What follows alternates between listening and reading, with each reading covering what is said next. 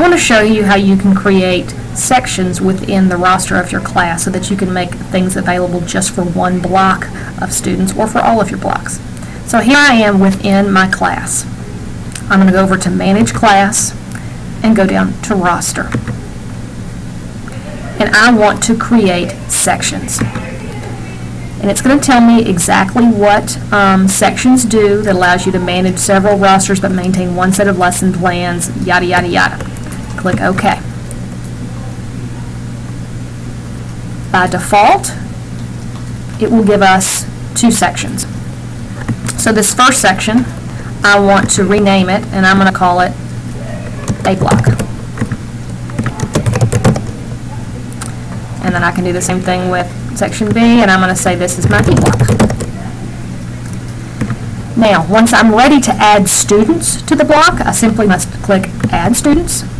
And then you can go through your roster and add particular students to your class. So if I wanted to add Maurice, I would look for Maurice, and there she is, and I simply click Add.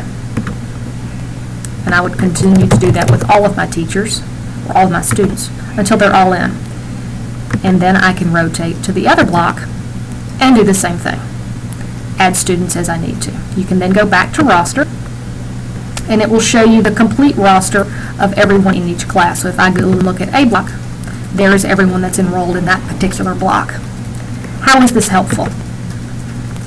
Well, now that I have added sections, I have a new window that appears here. So as I add pages, I can add a page that applies to all sections or just one particular section at a time. So if you have a page over here that you've created that's just for B block, you can make it so only B block sees that particular page. The students in the other classes will not. You can do the same thing with calendar items as you start to explore the calendar, as well as assignments. You can apply it to all sections or just to one. I hope this is helpful. Let us know if you have any questions.